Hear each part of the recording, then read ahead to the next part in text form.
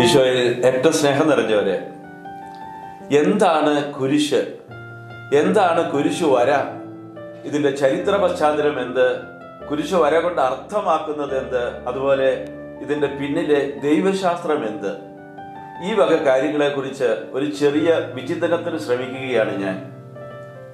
ഇപ്പോൾ ഇങ്ങനെ ഒരു വിചിന്തനത്തിന് കാരണം ഈ അടുത്ത നാളിൽ കാണുവാൻ ഇടയായ ബഹുമാനപ്പെട്ട ബിജു ഓഫ് മേരി ഇമാക്കുലേറ്റ് ബ്രദറിന്റെ ഒരു വീഡിയോയാണ്. അദ്ദേഹത്തിന്റെ വീഡിയോയ്ക്ക് അദ്ദേഹം കൊടുത്തിരിക്കുന്ന ടൈറ്റിൽ ഇങ്ങനെയാണ്: കുരിശു വരയ്ക്കേണ്ടത് ഇടതു നിന്ന് വലത്തേക്കോ അതോ വലതു നിന്ന് ഇടത്തേക്കോ? സത്യത്തിൽ ഈ വിധത്തിലും ഒരു കുരിശുവര ഉണ്ട് എന്നത് ആ വീഡിയോയിൽ നിന്നാണ് ഞാൻ ആദ്യമായി കേൾക്കുന്നതും അറിയുന്നതും. പലപ്പോഴും ചില വ്യക്തികളെങ്കിലും ഈ വിധത്തിൽ കുരിശു വരയ്ക്കുന്നതായി സംശയം തോന്നിയിട്ടുണ്ട് എങ്കിലും അതൊന്നും കാര്യമായി കരുതിയിരുന്നില്ല. ഈ വീഡിയോയുടെ ടൈറ്റിൽ കണ്ടപ്പോൾ ആത്മീയമായവ ഒക്കെ ലൗകീകരിക്കപ്പെടുന്ന ഈ ആധുനിക കാലഘട്ടത്തിൽ അവതരിപ്പിക്കപ്പെടുന്ന ഒരു പുതിയ ചിന്താഗതി എന്നാണ് ആദ്യം തോന്നിയത്. പക്ഷേ ബിജു ബ്രദറിൽ നിന്ന് അങ്ങനെ ഒന്ന് അസംഭവ്യമായതുകൊണ്ട് തന്നെ ആ വീഡിയോ ശ്രദ്ധാപൂർവം നിരീക്ഷിക്കുവാനിടയായി. ആ വീഡിയോയിൽ അദ്ദേഹം അവതരിപ്പിച്ചിരിക്കുന്ന ചില ആശയങ്ങൾ ഉൾക്കൊള്ളുവാനോ അതിനോട് യോജിക്കുവാനോ വൈഷമ്യം തോന്നി. അതുകൊണ്ട് തന്നെ അതിൽ പറഞ്ഞിരിക്കുന്ന വിഷയങ്ങളെ കുറിച്ച് വിശദമായി അന്വേഷിക്കുകയും പഠിക്കുകയും ചെയ്തതിന്റെ വെളിച്ചത്തിൽ എനിക്ക് കിട്ടിയ ചില എളിയ ബോധ്യങ്ങൾ നിങ്ങളോട് പങ്കുവയ്ക്കുവാൻ ശ്രമിക്കുകയാണ് ഈ വീഡിയോയിൽ. ഈ വീഡിയോ ഒരു വിധത്തിലും ബഹുമാനപ്പെട്ട ബിജു ബ്രദർ പങ്കുവെച്ച വീഡിയോയ്ക്ക് ഒരു ബദലോ അദ്ദേഹത്തിന്റെ ആശയങ്ങളോടുള്ള പരസ്യമായ എതിർപ്പോ അല്ല. അദ്ദേഹം പങ്കുവെച്ച ചില വിഷയങ്ങളിൽ എനിക്ക് ലഭിച്ച ചില ഉൾക്കാഴ്ചയും ബോധ്യങ്ങളും പങ്കുവയ്ക്കുക മാത്രമാണ് ഇത്. വിഷയത്തിലേക്ക് കടക്കാം. കുരിശിനെ കുറിച്ചും കുരിശ് അടയാളം വരയ്ക്കലിനെ കുറിച്ചും ക്രൈസ്തവ സഭയുടെ ആരംഭം മുതൽ നൂറ്റാണ്ടുകളിലൂടെ പാശ്ചാത്യ പൗരസ്ത്യ സഭാതലങ്ങളിൽ വിവിധങ്ങളായ സംസ്കാരങ്ങളിലൂടെയും പാരമ്പര്യങ്ങളിലൂടെയും പരിപോഷിപ്പിക്കപ്പെട്ട ദൈവശാസ്ത്രവും പ്രതീകാത്മകതയും വളരെയേറെ വിശാലമാണ്, വിഭിന്നമാണ്. ക്രിസ്തുമതത്തിന്റെ ഔപചാരികമായ അടയാളമാണ് കുരിശ്. എങ്കിലും ആദ്യ കാലഘട്ടങ്ങളിൽ കുരിശായിരുന്നില്ല ക്രിസ്തുമതത്തിന്റെ യഥാർത്ഥ ചിഹ്നം. പ്രത്യുത സ്റ്റൗറോഗ്രാമും ക്രൈസ്റ്റ് മോണോഗ്രാമും ആയിരുന്നു അത്. ഏതാണ്ട് 3-ാം നൂറ്റാണ്ടിലാണ് സ്റ്റൗറോഗ്രാമിന്റെയും ക്രൈസ്റ്റ് മോണോഗ്രാമിന്റെയും സ്ഥാനത്ത് കുരിശ് ക്രിസ്തുമതത്തിന്റെ അടയാളമായി തീരുന്നത്. കുരിശിന്റെ ആദ്യകാല രൂപം നാം ഇപ്പോൾ കാണുന്നത് പോലെ ആയിരുന്നുമില്ല. ക്രൂസ് കോമിസ എന്ന പേരിൽ അഥവാ ഈജിപ്ഷ്യൻ കുരിശ്, അതുമല്ലെങ്കിൽ അന്തോണീസ് കുരിശ് എന്ന പേരിലും അറിയപ്പെട്ടിരുന്ന ആദ്യകാല കുരിശ് ടി ആകൃതിയിലുള്ളതായിരുന്നു. ഇപ്പോൾ നാം കാണുന്ന വിധത്തിലുള്ള കുരിശ് ക്രൂസ് ഇമിസ എന്ന പേരിലുള്ള കുരിശ്, അതിന് ലാറ്റിൻ കുരിശ്, അതുമല്ലെങ്കിൽ പാഷൻ ക്രോസ് എന്നിങ്ങനെ വിവിധ പേരുകളിൽ അറിയപ്പെടുന്ന ആധുനികമായ ഈ കുരിശ് മഹാനായ കോൺസ്റ്റന്റീൻ ചക്രവർത്തിയുടെ കാലത്താണ് പ്രാബല്യത്തിൽ വരുന്നത്. ക്രിസ്തു മതത്തിൽ കുരിശ് 3 ആശയങ്ങളെ പ്രതിനിധീകരിക്കുന്ന ഒരു ചിഹ്നമാണ്. ക്രൈസ്തവ വിശ്വാസത്തിന്റെ തന്നെ മൂല്യ തത്വങ്ങളായ യേശു ക്രിസ്തുവിന്റെ പീഡാസഹനത്തിന്റെയും കുരിശുമരണത്തിന്റെയും പുനരുത്ഥാനത്തിന്റെയും പ്രതീകമാണ് കുരിശ്. കുരിശിന്റെ ചിഹ്നം ആകാശവും ഭൂമിയും തമ്മിലും അതുപോലെ ദൈവവും മനുഷ്യനും തമ്മിലുള്ള സാർവത്രിക ബന്ധത്തെ പ്രതിനിധീകരിക്കുന്നു. കുരിശിന്റെ ഒരു വശം ക്രിസ്തുവിന്റെ ത്യാഗപൂർണമായ മരണത്തെയും മറുവശം മനുഷ്യന് ഭൂമിയുമായും സഹമനുഷ്യരുമായും അതുപോലെ ദൈവവുമായുള്ള ബന്ധത്തെയാണ് പ്രതിനിധീകരിക്കുന്നത്. കുരിശിന്റെ കവലയിൽ, അതായത് കുരിശിന്റെ ലംബതലവും സമാന്തരതലവും ഒന്നു ചേരുന്ന ബിന്ദുവിൽ മനുഷ്യൻ അടിസ്ഥാനപരമായ ഒരു വ്യതിയാനത്തിന്, നവീകരണത്തിന്, മാനസാന്തരത്തിന് തന്നെ വിധേയനാക്കുമ്പോൾ കുരിശിന്റെ പ്രതീകം യഥാർത്ഥമാകുന്നു. അതായത് കുരിശിന്റെ ലംബതലത്തിലേക്ക്, ദൈവിക തലത്തിലേക്ക്, യഥാർത്ഥ ദൈവിക അസ്തിത്വത്തിലേക്ക് മനുഷ്യൻ ഉയർത്തപ്പെടുന്നു. ദൈവത്തെ ധിക്കരിച്ച് പാപം ചെയ്ത മനുഷ്യന് ദൈവവുമായുള്ള ബന്ധം വിച്ഛേദിക്കപ്പെട്ടു. മനുഷ്യ പാപത്തിന് പരിഹാരം ചെയ്യുവാനും അങ്ങനെ മനുഷ്യനും ദൈവത്തിനും ഇടയിലുള്ള വിടവ് നികത്തി ദൈവവുമായി ഐക്യപ്പെടുവാൻ മനുഷ്യന് സ്വയം അസാധ്യമായതുകൊണ്ട് ദൈവം തന്നെ മനുഷ്യനായി അവതരിച്ച് കുരിശിൽ മരിച്ചുകൊണ്ട് മനുഷ്യരെ ദൈവത്തോട് അനുരഞ്ജനപ്പെടുത്തി. ഈ അനുരഞ്ജനം സ്വീകരിക്കുന്നവർക്കെല്ലാം പാപശാപ ബന്ധനങ്ങളിൽ നിന്ന് മോചനം ലഭിക്കുകയും ദൈവിക ജീവനിൽ വീണ്ടും പങ്കാളികളായി തീരുകയും ചെയ്യുന്നു. അങ്ങനെ ശാപത്തിന്റെ പ്രതീകമായിരുന്ന കുരിശ് ശാപമോചനത്തിന്റെയും രക്ഷയുടെയും അടയാളവും ദൈവവും മനുഷ്യനുമായുള്ള പുനരൈക്യത്തിന്റെയും ഉടമ്പടിയുടെയും ചിഹ്നമായി മാറി. കുരിശാണ് രക്ഷ, കുരിശിലാണ് രക്ഷ, കുരിശെ നമിച്ചിടുന്നു എന്ന ഗാനം അർത്ഥമാക്കുന്നത് ഈ ആശയമാണ്. 312 ആണ്ട് ഒക്ടോബറിൽ കോൺസ്റ്റന്റീൻ ചക്രവർത്തിയും മാക്സൽ ഷിയൂസും തമ്മിൽ നടന്ന യുദ്ധത്തിൽ ക്രിസ്തുവിന്റെ കുരിശടയാളം പതിപ്പിച്ച പതാക കോൺസ്റ്റന്റീൻ ചക്രവർത്തിക്ക് നേടിക്കൊടുത്ത യുദ്ധവിജയം കുരിശിനെ ഒരു സംരക്ഷണ മുദ്രയും വിജയചിഹ്നവുമായി ഉയർത്തി. പാശ്ചാത്യ സംസ്കാരങ്ങളിൽ മരണത്തിന്റെ പ്രതീകമായും എന്നാൽ മരണത്തിന്മേലുള്ള വിജയത്തിന്റെ പ്രതീകമായിട്ടും കുരിശ് കരുതപ്പെടുന്നു. അതുകൊണ്ടാണ് സിമിത്തേരികളിൽ ശവക്കുഴിക്ക് മുകളിൽ കുരിശ് നാട്ടിയിരിക്കുന്നത്. യേശുക്രിസ്തുവിന്റെ പീഡാസഹനങ്ങളുടെ പ്രതീകമായി 13-ാം നൂറ്റാണ്ട് മുതൽ പാശ്ചാത്യ സഭയിൽ കുരിശ് ഇന്ന് നിലകൊള്ളുന്നു. കുരിശിൽ ക്രിസ്തുവിന്റെ മുറിവേറ്റ വിലാപ്പുറത്തു നിന്ന് ഒഴുകിയിറങ്ങിയ ജലവും രക്തവും സഭയിലെ 2 പ്രധാന കൂദാശകളായ വിശുദ്ധ കുർബാനയ്ക്കും മാമോദീസായ്ക്കും തുടക്കം കുറിക്കുന്നത് കൊണ്ട് കുരിശാണ് യൂക്കറിസ്റ്റിന്റെ ഉത്ഭവവും കേന്ദ്രവും എന്നാണ് സഭാപിതാക്കന്മാർ അഭിപ്രായപ്പെടുന്നത്. ഇനി എന്താണ് കുരിശു വര അഥവാ കുരിശടയാളം വരയ്ക്കൽ കൊണ്ട് അർത്ഥമാക്കുന്നത്? അതിന്റെ പിന്നാമ്പുറത്തെ ദൈവശാസ്ത്രം എന്ത്? കുരിശ് ക്രിസ്തുമതത്തിന്റെ ഔപചാരിക അടയാളമാണ് എന്ന് നാം കണ്ടു. കുരിശു വരയ്ക്കുക അഥവാ കുരിശടയാളം വരയ്ക്കുക മിക്കവാറും എല്ലാ ക്രൈസ്തവ വിഭാഗങ്ങളിലും നിലവിലുള്ള ഒരാചാരമാണ്. കുരിശടയാളം വരയ്ക്കുന്നതിന്റെ സ്വഭാവം ചരിത്രത്തിലൂടെ രൂപം കൊണ്ടതാണ്. വ്യത്യസ്ത ക്രൈസ്തവ വിഭാഗങ്ങളിൽ വ്യത്യസ്ത രൂപങ്ങളിലാണ് അത് വളർന്നത്, രൂപം പ്രാപിച്ചത്. കുരിശു വരയ്ക്കുക എന്നത് പലരെയും സംബന്ധിച്ച് ഇന്ന് തികച്ചും സ്വാഭാവികമാണ്. ഒരുപക്ഷെ പലർക്കും യാന്ത്രികവുമായിരിക്കാം അത്. ഓരോ പ്രഭാതത്തിലും പ്രദോഷത്തിലും നാം കുരിശു വരയ്ക്കുന്നു. പ്രാർത്ഥനകൾക്ക് മുമ്പ് നാം കുരിശു വരയ്ക്കുന്നു. ദേവാലയത്തിൽ കയറുമ്പോൾ ഹന്നാമെള്ളം തൊട്ട് നെറ്റിയിൽ കുരിശു വരയ്ക്കുന്നു. വിശുദ്ധ ബലിയുടെ ആരംഭത്തിലും ഇടയിലും അവസാനത്തിലും അങ്ങനെ ബഹുവിധ സാഹചര്യങ്ങളിലും സന്ദർഭങ്ങളിലും നാം കുരിശു വരയ്ക്കുന്നുണ്ട്. നമുക്കിത് സ്വാഭാവികമെങ്കിലും അത് അത്ര സ്വാഭാവികമല്ല. വിശുദ്ധ പത്രോസോ പൗലോസോ മറ്റു ശിഷ്യന്മാരോ അവരുടെ ജീവിതത്തിൽ കുരിശു വരച്ചിട്ടില്ല. മാത്രമല്ല, വിശുദ്ധ ഗ്രന്ഥത്തിന്റെ ഒരു ഭാഗത്തും പഴയ നിയമത്തിലോ പുതിയ നിയമത്തിലോ ഒരിടത്തും കുരിശുവരയെ കുറിച്ച് പ്രതിപാദിച്ചിട്ടുമില്ല. എങ്കിൽ ഈ കുരിശുവരയുടെ ആരംഭം എവിടെ? ഇതിന് തുടക്കം കുറിച്ചത് എവിടെ? പിതാവിന്റെയും പുത്രന്റെയും പരിശുദ്ധാത്മാവിന്റെ നാമത്തിൽ എന്ന വാക്ക് ആദ്യമായി ഈശോയുടെ തന്നെ അധരത്തിൽ നിന്നാണ് പുറപ്പെട്ടത്. മത്തായിയുടെ സുവിശേഷം 28-ാം അധ്യായത്തിൽ 20-ാം വചനത്തിൽ ഈശോ പറഞ്ഞു, പിതാവിന്റെയും പുത്രന്റെയും പരിശുദ്ധാത്മാവിന്റെയും നാമത്തിൽ അവർക്ക് ജ്ഞാനസ്നാനം നൽകുവിൻ. സകല ജനത്തിനും ജ്ഞാനസ്നാനം നൽകുവാനുള്ള കർത്താവിന്റെ ആഹ്വാനമാണത്. ഈ വാക്കുകൾ ഇന്ന് സഭയിൽ മാമോദീസായിലെ പ്രഖ്യാപന വാക്യമാണ്. അതായത് ജ്ഞാനസ്നാനത്തിന്റെ സൂത്രവാക്യം. കുരിശു വരയ്ക്കുന്നവൻ തന്റെ ജ്ഞാനസ്നാന വാഗ്ദാനത്തിന്റെ പുതുക്കലും സ്വയം കുരിശിന്റെ സംരക്ഷണത്തിന് ഏൽപ്പിക്കുകയും ത്രിത്വൈക ദൈവത്തിന്റെ ഐക്യത്തിൽ സഭയിൽ തനിക്കുള്ള വിശ്വാസ പ്രഖ്യാപനവുമാണ് ചെയ്യുന്നത്.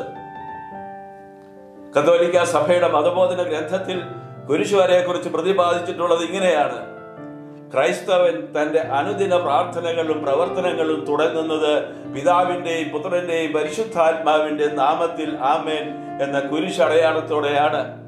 മാമോദിസ മുങ്ങിയ വ്യക്തി തന്റെ ദിവസത്തെ ദൈവത്തിന്റെ മഹത്വത്തിന് സമർപ്പിക്കുകയും പിതാവിന്റെ ഒരു മകനെ പോലെ പരിശുദ്ധാത്മാവിൽ പ്രവർത്തിക്കുന്നതിന് അവനെ സഹായിക്കുന്ന രക്ഷകന്റെ കൃപാവരത്തിനായി പ്രാർത്ഥിക്കുകയുമാണ് ചെയ്യുന്നത്. കുരിശിന്റെ അടയാളം പ്രലോഭനങ്ങളിലും പ്രയാസങ്ങളിലും നമ്മെ ശക്തിപ്പെടുത്തുന്നു. ഒരു കത്തോലിക്കന്റെ ജീവിതത്തിൽ കുരിശടയാളം വരയ്ക്കുന്നത് പോലെ പ്രാധാന്യമേറിയത് മറ്റൊന്നും ഉണ്ടാവില്ല. അതൊരു ആംഗ്യമാണ്, അതേസമയം ഒരു പ്രാർത്ഥനയുമാണ്. കുരിശടയാളം വരയ്ക്കുന്ന വ്യക്തി തന്റെ ആത്മശരീരത്തോടെ ക്രിസ്തുവുമായുള്ള ഐക്യദാർഢ്യം പ്രതീകാത്മകമായി പ്രകടിപ്പിക്കുന്നു. ഒപ്പം പരിശുദ്ധ ത്രിത്വത്തോടുള്ള നമ്മുടെ വിശ്വാസ പ്രഖ്യാപനവും ത്രിത്വൈക ദൈവത്തെ സ്തുതിക്കുകയും അവിടുത്തെ ദാനങ്ങൾക്കായി പ്രാർത്ഥിക്കുകയുമാണ് ചെയ്യുന്നത്. കുരിശടയാളം വരയ്ക്കലിനെ കുറിച്ച് പറയുമ്പോൾ അത് വളരെയേറെ വിഭിന്നതകൾ ഉള്ള ഒരു വിഷയമാണ്. രണ്ടാം നൂറ്റാണ്ടിന്റെ പ്രാരംഭഘട്ടത്തിൽ ജീവിച്ചിരുന്ന സഭാപിതാവായ ഇറേനിയോസിന്റെ ശിഷ്യനായ വിശുദ്ധ റോമിലെ ഹിപ്പോലിറ്റിന്റെ രേഖകളിൽ നിന്നാണ് കുരിശുവരയെ കുറിച്ചുള്ള ആദ്യ തെളിവുകൾ നമുക്ക് ലഭിക്കുന്നത്. ഇന്നെന്ന പോലെ അന്നും മാമോദീസ അർഥയുടെ നെറ്റിയിൽ കുരിശു വരച്ചിരുന്നതായി അദ്ദേഹം രേഖപ്പെടുത്തുന്നുണ്ട്. അദ്ദേഹത്തിന്റെ തന്നെ സമകാലികനായ തെർത്തുല്യന്റെ ചില രേഖകളിലും കണ്ടെത്താൻ കഴിയുന്നുണ്ട് ആദ്യ കാലഘട്ടത്തിൽ ഒരു ക്രിസ്തീയ പാരമ്പര്യം എന്ന നിലയിൽ മാമോദീസയുടെ ഓർമ്മയായി നെറ്റിയിൽ കുരിശു വരച്ചിരുന്നതായി. ഏക ദൈവത്തിലുള്ള വിശ്വാസത്തിന്റെ പ്രതീകമായി ഒരു വിരൽ, അതും തള്ളവിരൽ അല്ലെങ്കിൽ ചൂണ്ടുവിരൽ ആണ് ആ കാലഘട്ടത്തിൽ കുരിശു വരയ്ക്കാൻ ഉപയോഗിച്ചിരുന്നത്. പിന്നീട് 8-ാം നൂറ്റാണ്ടിൽ ഈശോയുടെ ദൈവ സ്വഭാവത്തെയും മനുഷ്യ സ്വഭാവത്തെയും സൂചിപ്പിക്കുന്നതിന്റെ പ്രതീകമായി ചൂണ്ടുവിരലും നടുവിരലും ഉപയോഗിച്ച് കുരിശു വരയ്ക്കുന്ന രീതി നിലവിൽ വന്നു. അതിന് സമാന്തരമായി തന്നെ പരിശുദ്ധ ത്രിത്വത്തിന്റെ പ്രതീകമായി നിവർത്തി പിടിച്ച തള്ളവിരൽ, ചൂണ്ടുവിരൽ, നടുവിരൽ ഉള്ളം കൈയോട് ചേർത്ത് മടക്കി വെച്ചിരിക്കുന്ന ചെറുവിരലും മോതിരവിരലും ഉപയോഗിച്ചുള്ള കുരിശുവരയും പ്രാബല്യത്തിൽ വന്നു. 13-ാം നൂറ്റാണ്ട് മുതൽ പൗരസ്ത്യ സഭയിൽ പ്രധാനമായും ഈ വിധത്തിലുള്ള കുരിശുവരയാണ് നിലവിലുള്ളത്. എന്നാൽ പാശ്ചാത്യ സഭയിൽ ക്രമേണ വലതു കൈയുടെ നിവർത്തിയ 5 വിരലും ഉപയോഗിച്ച് കുരിശു വരയ്ക്കുന്ന രീതി അവലംബിച്ചു തുടങ്ങി. യേശുവിന്റെ 5 തിരുമുറിവുകളെയാണ് ഈ 5 വിരലുകൾ പ്രതിനിധീകരിക്കുന്നത്. കുരിശു വരയ്ക്കൽ അഥവാ കുരിശടയാളം വരയ്ക്കൽ എന്ന് പറയുമ്പോൾ ചെറിയ കുരിശടയാളവും വലിയ കുരിശടയാളവും എന്നിങ്ങനെ 2 വിധത്തിലുള്ള കുരിശുവരയാണ് ഒരുപക്ഷെ നമ്മുടെ ചിന്തയിൽ കടന്നു വരിക. ഇവിടെ ചെറിയ കുരിശടയാളം എന്ന് പറയുന്നത് പിതാവിന്റെയും പുത്രന്റെയും പരിശുദ്ധാത്മാവിന്റെയും നാമത്തിൽ ആമേൻ എന്നും, വലിയ കുരിശടയാളം വിശുദ്ധ കുരിശിന്റെ അടയാളത്താൽ ഞങ്ങളുടെ ശത്രുക്കളിൽ നിന്നും ഞങ്ങളെ രക്ഷിക്കണമേ ഞങ്ങളുടെ തമ്പുരാനെ, പിതാവിന്റെയും പുത്രന്റെയും പരിശുദ്ധാത്മാവിന്റെ നാമത്തിൽ ആമേൻ എന്നതുമാണ്. ഇവ രണ്ടിൽ നിന്നും വ്യത്യസ്തമാണ് ത്രിത്വസ്തുതി. പിതാവിനും പുത്രനും പരിശുദ്ധാത്മാവിനും സ്തുതി, ആദിയിലെ പോലെ ഇപ്പോഴും എപ്പോഴും എന്നേക്കും ആമേൻ എന്ന ത്രിത്വസ്തുതി മെത്രാന്മാർ, പുരോഹിതർ അല്ലെങ്കിൽ ഡീക്കന്മാർ തങ്ങളുടെ പ്രാർത്ഥനയുടെ തുടക്കത്തിൽ ചൊല്ലുന്നതാണ്. കർത്താവിന്റെ ജനനത്തിൽ മാലാഖമാർ ആലപിച്ച സ്തുതിഗീതത്തെയാണ് ഇവിടെ അർത്ഥമാക്കുന്നത്. ഇതിനെ പലരും തെറ്റിദ്ധരിച്ച് കുരിശടയാളമായി കരുതാറുണ്ട്. ഒരാത്മായും പ്രാർത്ഥനയ്ക്ക് മുമ്പ് ചെല്ലുന്നത് പിതാവിന്റെയും പുത്രന്റെയും പരിശുദ്ധാത്മാവിന്റെയും നാമത്തിൽ ആമേൻ എന്ന പ്രാർത്ഥനയാണ്. പാശ്ചാത്യ സഭ അല്ലെങ്കിൽ ലത്തീൻ സഭയിൽ ചെറിയ കുരിശടയാളം എന്ന് വിവക്ഷിക്കുന്നത് വിശുദ്ധ കുരിശിന്റെ അടയാളത്താലെ എന്ന് തുടങ്ങി നാം നെറ്റിയിലും ചുണ്ടിലും നെഞ്ചിലും വരയ്ക്കുന്ന 3 കുരിശടയാളമാണ്. ലിറ്റർജി ക്രമപ്രകാരം വിശുദ്ധ ഗ്രന്ഥ പാരായണത്തിന് മുമ്പാണ് ഇത് വരയ്ക്കാറുള്ളതെങ്കിലും അതിനോടനുബന്ധിച്ച് നാം ചൊല്ലാറുള്ള വിശുദ്ധ കുരിശിന്റെ അടയാളത്താലെ എന്ന പ്രാർത്ഥന അവർ ചൊല്ലാറില്ല. സുവിശേഷ വായനയ്ക്ക് മുമ്പുള്ള ഈ കുരിശുവര അർത്ഥമാക്കുന്നത് വചനം ഗ്രഹിക്കുക, പ്രഘോഷിക്കുക, പ്രാവർത്തികമാക്കുക എന്നതും അതുപോലെ വചനത്താൽ നമ്മുടെ വാക്ക്, ചിന്ത, പ്രവൃത്തി ഇവയുടെ വിശുദ്ധീകരണത്തെയുമാണ്. കുരിശടയാളവും ത്രിത്വസ്തുതിയും പൊതുവായി അനുഷ്ഠിക്കപ്പെടുന്നതാണെങ്കിലും അവയുടെ അനുഷ്ഠാന ക്രമത്തിലും ആശയപരമായും ദൈവശാസ്ത്രപരമായും പൗരസ്ത്യ പാശ്ചാത്യ സഭകൾ തമ്മിൽ വളരെയേറെ വ്യത്യസ്തതകളുണ്ട്. സാധാരണയായി ചെറിയ കുരിശടയാളം ശിരസിലും നെഞ്ചിലും ഇരുതോളുകളിലും വലത് കൈകൊണ്ട് വരയ്ക്കുന്നു. സഭാപിതാക്കന്മാർ പഠിപ്പിക്കുന്നത് അനുസരിച്ച് നെറ്റിത്തടം സ്വർഗത്തെയും നെഞ്ചിന് താഴെ വരയ്ക്കുന്നത് ഭൂമിയെയും ഇരുതോളുകൾ ശക്തിയുടെയും ഉറവിടമായി ചിത്രീകരിക്കപ്പെടുന്നു. വലിയ കുരിശടയാളം വരയ്ക്കുമ്പോൾ കൈകൾ കൂപ്പിയാണ് കുരിശു വരയ്ക്കാൻ തുടങ്ങുന്നത്. ഇടതുകരം നെഞ്ചിൽ ചേർത്ത് വലതുകരത്തിന്റെ തള്ളവിരൽ മാത്രം നിവർത്തി വിശുദ്ധ കുരിശിന്റെ അടയാളത്താൽ എന്ന് പറഞ്ഞുകൊണ്ട് നെറ്റിത്തടത്തിൽ കുരിശു വരയ്ക്കുന്നത് ബുദ്ധിയുടെയും ചിന്തയുടെയും ഉറവിടമായ നെറ്റിത്തടം വിശുദ്ധീകരിക്കുകയാണ് ചെയ്യുക. തുടർന്ന് അധരങ്ങളിൽ കുരിശു വരച്ചുകൊണ്ട് ഞങ്ങളുടെ ശത്രുക്കളിൽ നിന്ന് ഞങ്ങളെ രക്ഷിക്കണമേ എന്ന് പ്രാർത്ഥിക്കുന്നത് നമ്മുടെ സംസാരത്തെയും അധരം ഉപയോഗിച്ചുള്ള പ്രാർത്ഥനയും ആശീർവദിക്കണമേ, വിശുദ്ധീകരിക്കണമേ എന്ന പ്രാർത്ഥനയാണ്. പിന്നീട് നെഞ്ചിന് താഴെ കുരിശു വരച്ചുകൊണ്ട് ഞങ്ങളുടെ തമ്പുരാനെ എന്ന് വിളിച്ചപേക്ഷിക്കുമ്പോൾ നമ്മുടെ ഹൃദയവികാരങ്ങളെയും വിചാരങ്ങളെയും വിശുദ്ധീകരിക്കണമേ എന്ന് നാം പ്രാർത്ഥിക്കുന്നു. നെറ്റിയിലേക്ക് കരമുയർത്തി പിതാവിന്റെയും എന്ന് പറയുമ്പോൾ നമ്മെ സൃഷ്ടിച്ച് പരിപാലിക്കുന്ന ദൈവത്തെയും നെഞ്ചിലേക്ക് കരങ്ങൾ താഴ്ത്തി പുത്രനും എന്ന് പറയുമ്പോൾ സ്വർഗത്തിൽ നിന്നും ഭൂമിയിൽ ഇറങ്ങിയ പുത്രനായ ദൈവത്തെയും തുടർന്ന് ഒരു തോളിൽ നിന്നും മറുതോളിലേക്ക് കരങ്ങൾ ചലിപ്പിക്കുമ്പോൾ രക്ഷ നൽകാനായി ഈശോ സഹിച്ച പീഡാസഹനങ്ങളെയും അതുപോലെ പരിശുദ്ധ ത്രിത്വത്തെയും നാം അനുസ്മരിക്കുന്നു. പിതാവിന്റെയും പുത്രന്റെയും പരിശുദ്ധാത്മാവിന്റെയും നാമത്തിൽ എന്ന ത്രിത്വ സ്തുതിയോടെ നാം വലിയ കുരിശടയാളം വരയ്ക്കുന്നത് രക്ഷയിലേക്കുള്ള നമ്മുടെ പ്രവേശനത്തെയാണ് സൂചിപ്പിക്കുക. വിവിധ സഭകളുടെ പാരമ്പര്യങ്ങളിൽ കുരിശു വരയ്ക്കലിന് പല രൂപഭാവങ്ങളും അവരവരുടേതായ ദൈവശാസ്ത്ര വിചിന്തനങ്ങളുമുണ്ട്. ഇവിടെയാണ് കുരിശു വരയ്ക്കലെ വൈവിധ്യങ്ങൾ നാം കണ്ടെത്തുക. കത്തോലിക്ക സഭയിൽ പൊതുവായി നെറ്റിയിൽ തുടങ്ങി നെഞ്ചിലും അവിടുന്ന് ഇടത്തെ തോളിലും പിന്നീട് വലത്തെ തോളിലുമാണ് കുരിശു വരയ്ക്കാറുള്ളത്. എന്നാൽ ഓർത്തഡോക്സ് സഭകളിലും പൗരസ്ത്യ സഭയിലും ഇതിന് വ്യത്യസ്തമായി നെഞ്ചിൽ നിന്ന് ആദ്യം വലത്തെ തോളിലും അവിടുന്ന് ഇടത്തെ തോളിലേക്കുമാണ് വരയ്ക്കുന്നത്.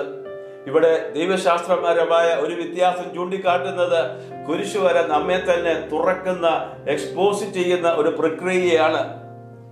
ആദ്യത്തെ ക്രമപ്രകാരം ഇടത്തു നിന്ന് വലത്തേക്ക് നാം കരങ്ങൾ ചലിപ്പിക്കുമ്പോൾ നാം നമ്മെ തന്നെ എക്സ്പോസ് ചെയ്യുന്ന വിധമാണ് അത്. അതേസമയം തിരിച്ച് വലത്തു നിന്ന് ഇടത്തോട്ട് വരയ്ക്കുമ്പോൾ നാം നമ്മെ തന്നെ നമ്മിലേക്ക് ചുരുങ്ങുന്നു. സീറോ മലബാർ സഭയുടെ ആചാരം അനുസരിച്ച് രണ്ടാമത് പറഞ്ഞ രീതിയിലാണ് കുരിശു വരയ്ക്കുന്നത്. അതായത് നെറ്റിയിൽ തുടങ്ങി നെഞ്ചിലും പിന്നീട് നെഞ്ചിൽ നിന്ന് ആദ്യം വലത്തെ തോളിലും അവിടുന്ന് ഇടത്തെ തോളിലേക്കുമാണ് വരയ്ക്കേണ്ടത് എന്ന് പറയപ്പെടുന്നു. സീറോ മലബാർ സഭയുടെ ഔദ്യോഗികമായ ഒരു രേഖയും ഒരിടത്തു നിന്നും കണ്ടെത്താൻ കഴിഞ്ഞില്ല. സൺഡേ സ്കൂളിൽ അങ്ങനെ പഠിപ്പിക്കുന്നതായി അറിവുമില്ല. ഈ വിധത്തിൽ ഒരു ക്രമമുണ്ടെന്നതുപോലും അറിവില്ലാത്തവരാണ് വൈദികർ ഉൾപ്പെടെ വളരെയധികം ആൾക്കാരും എന്നതാണ് മനസ്സിലാക്കാൻ കഴിഞ്ഞത്. ഈ ആചാര രീതിയെ കുറിച്ചുള്ള ദൈവശാസ്ത്ര ചിന്തകൾ ബഹുമാനപ്പെട്ട ബിജു ബ്രദർ പറഞ്ഞു വെച്ചിരിക്കുന്നത് ആദ്യ കേൾവിയിൽ നല്ലതായി തോന്നിയെങ്കിലും എവിടെയോ അസ്വസ്ഥത അനുഭവപ്പെട്ടു. പ്രത്യേകിച്ചും ഇടതുവശത്തെക്കുറിച്ചും വലതുവശത്തെക്കുറിച്ചുമുള്ള വിചിന്തനങ്ങൾ. ഇടതുവശത്തെക്കുറിച്ച് അതിൽ പറഞ്ഞിരിക്കുന്നത് ബൈബിൾ ആധാരമാക്കി ഇടതുവശം സാത്താന്റെ വശവും വലതുവശം ദൈവത്തിന്റെ വശവുമാണ്. ഇടതുവശം സാത്താന്റെ പരാജയത്തിന്റെ, അന്ധകാരത്തിന്റെ, മരണത്തിന്റെ സൂചനയും പ്രതീകവുമാണ്. വലതുവശം ദൈവത്തിന്റെ വിജയത്തിന്റെ, ജീവന്റെ, പ്രകാശത്തിന്റെ പ്രതീകമാണ് എന്നാണ്. ഇതിനെ സാധൂകരിക്കാൻ പറഞ്ഞിരിക്കുന്ന ഉദാഹരണങ്ങൾ അന്ത്യവിധിക്ക് വലതുഭാഗത്തുള്ളവർ നീതിമാന്മാരും ഇടതുവശത്തുള്ളവർ തിന്മ പ്രവർത്തിച്ചവരും, പിന്നെ ഈശോയുടെ വലതുഭാഗത്തെ നല്ല കള്ളൻ. ഈശോ ഇരിക്കുന്നത് പിതാവിന്റെ വലതുഭാഗത്താണ്. പത്രോസിനോട് വലയെറിയാൻ പറഞ്ഞത് വലതുവശത്തേക്കാണ്. അങ്ങനെ വലതുവശം ദൈവത്തിന്റെ വശവും ഇടതുവശം സാത്താന്റെ വശവുമായി ചിത്രീകരിച്ചിരിക്കുന്നു. ഈ ചിന്തകൾ ബൈബിളിന്റെ സത്തയ്ക്ക് ചേർന്നതാണോ? കേൾക്കുമ്പോൾ മനോഹരമായിട്ട് തോന്നാമെങ്കിലും അല്പം ഗാഠമായി ചിന്തിക്കുമ്പോൾ അത് തികച്ചും മാനുഷികവും ബാലിശവുമായ ഒരു പ്രബോധനമല്ലേ? വലതുവശത്തെക്കുറിച്ചും ഇടതുവശത്തെക്കുറിച്ചും ഇത്തരം ഒരു ദൈവശാസ്ത്ര ചിന്ത സഭയുടെ പഠനത്തിൽ ഇതിനു മുമ്പ് കേട്ടിട്ടില്ല, കണ്ടിട്ടില്ല, വായിച്ചിട്ടുമില്ല. 13 എന്ന അക്കം ശാപഗ്രസ്തവും പ്രത്യേകിച്ച് ഒരു വെള്ളിയാഴ്ച ദിനം 13-ാം തീയതി ആയാൽ അത് അശുലഭ ലക്ഷണമാണെന്ന് വിശ്വസിച്ചിരുന്നു ഈ കഴിഞ്ഞ നാളുകൾ വരെ. ഈ അന്ധവിശ്വാസത്തിന്റെ ഉറവിടം കത്തോലിക്ക സഭയും ആ വിശ്വാസത്തിന് പിന്നിലുള്ള കാരണം ക്രിസ്തുവിന്റെ മരണം ഒരു വെള്ളിയാഴ്ച ആയിരുന്നു എന്നതും, അതുപോലെ ഒടുവിലത്തെ അത്താഴ വിരുന്നിൽ പങ്കെടുത്ത 13 പേരിൽ ഈശോ ഉൾപ്പെടെ 13 പേരിൽ 13-ാമത്തെ സീറ്റിലിരുന്നത് കർത്താവിനെ ഒറ്റിക്കൊടുത്ത യൂദാസ് ആയിരുന്നത് കൊണ്ടുമാണെന്നാണ് പറയപ്പെടുന്നത്. ഏതാണ്ട് ഇതിന് തുല്യമല്ലേ ഇടതുവശത്തെ കുറിച്ച് ബിജു ബ്രദറിന്റെ വീഡിയോയിൽ പറയുന്ന ചിന്താഗതികളും. പഴയ നിയമത്തിൽ മനുഷ്യന്റെ ദിശാബോധത്തിന്റെ അടിസ്ഥാന ഘടകമായിട്ടാണ് ഇടതും വലതും എന്ന വാക്കുകൾ ഉപയോഗിച്ചിരിക്കുന്നത്. ഇടതു വലതുഭാഗ ദൈവശാസ്ത്ര പഠനങ്ങളിൽ ഇടതുവശത്തെക്കുറിച്ച് 54 പ്രാവശ്യം പഴയ നിയമത്തിൽ പരാമർശിച്ചിട്ടുണ്ട് എന്ന് പറയുമ്പോഴും തിന്മയുടെയോ സാത്താന്റെയോ പരാജയത്തിന്റെയോ മരണത്തിന്റെയോ പ്രതീകമായി ഇടതുവശത്തെ ഒരിടത്തും ചിത്രീകരിച്ചിരിക്കുന്നതായി കണ്ടെത്താൻ കഴിഞ്ഞില്ല. ഉയർത്തെഴുന്നേറ്റ് സ്വർഗാരോപിതനായ കർത്താവ് പിതാവായ ദൈവത്തിന്റെ വലതുഭാഗത്ത് ഇരിക്കുന്നു എന്ന സഭയുടെ പഠനമാണ് വലതുഭാഗത്തിന്റെ ശ്രേഷ്ഠതയ്ക്ക് കാരണമായി വീഡിയോയിൽ ഉന്നയിക്കുന്ന ഒരു വാദഗതി. പിതാവിന്റെ വലതുഭാഗത്തിരിക്കുന്നു എന്നതിന് സഭയുടെ വിശുദ്ധീകരണവും പഠനവും കത്തോലിക്ക സഭയുടെ മതബോധന ഗ്രന്ഥത്തിൽ 663, 664 പാരഗ്രാഫുകളിൽ പറയുന്നത് ഇപ്രകാരമാണ്. 663 ഇപ്പോൾ മുതൽ ക്രിസ്തു പിതാവായ ദൈവത്തിന്റെ വലതുഭാഗത്ത് ഉപവിഷ്ടനായിരിക്കുന്നു. പിതാവിന്റെ വലതുഭാഗത്ത് എന്നതുകൊണ്ട് നാം മനസ്സിലാക്കുന്നത് ദൈവികത്വത്തിന്റെ ബഹുമാനവും മഹത്വവുമാണ്. 664 പാരഗ്രാഫിൽ പറയുന്നത് പിതാവിന്റെ വലതുഭാഗത്ത് ഉപവിഷ്ടനായിരിക്കുന്നു എന്നത് മിശിഹായുടെ രാജ്യത്തിന്റെ ഉദ്ഘാടനത്തെ, മനുഷ്യപുത്രനെ സംബന്ധിച്ച് ദാനിയേൽ പ്രവാചകനുണ്ടായ ദർശനത്തിന്റെ പൂർത്തീകരണത്തെ സൂചിപ്പിക്കുന്നു.